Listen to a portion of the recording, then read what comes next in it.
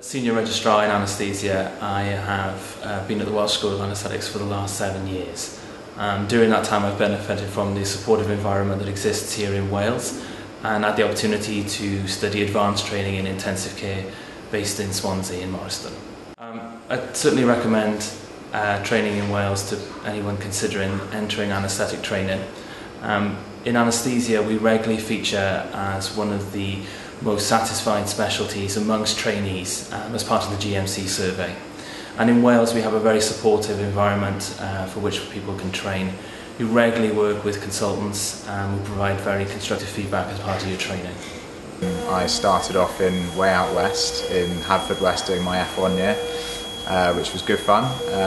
The District General Hospital gave me an opportunity to sort of formulate my confidence and so on, with a bit of,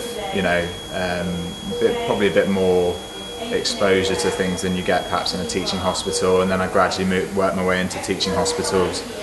I started out doing acute medicine, which was a 3-year training scheme with a view to sort of heading towards being an acute medic, but it gave me an opportunity to sort of dabble in anaesthesia, the dark arts, and a bit of ICU, and I absolutely love that, and it's been quite common for people to sort of sidestep into anaesthesia from that training scheme. I suppose the advantages really are that it's a really supportive environment in the Wales Deanery. You get the opportunity to speak to the different clinical leads in different areas, and as I did, change your direction if you need to, if you feel that's what you want to do. My studies over the past 6 years in the Welsh Deanery doing anaesthetics has been absolutely fab. I've thoroughly enjoyed it. There's a whole range of hospitals that you can go to, a whole range of things that you can see and experience in Wales.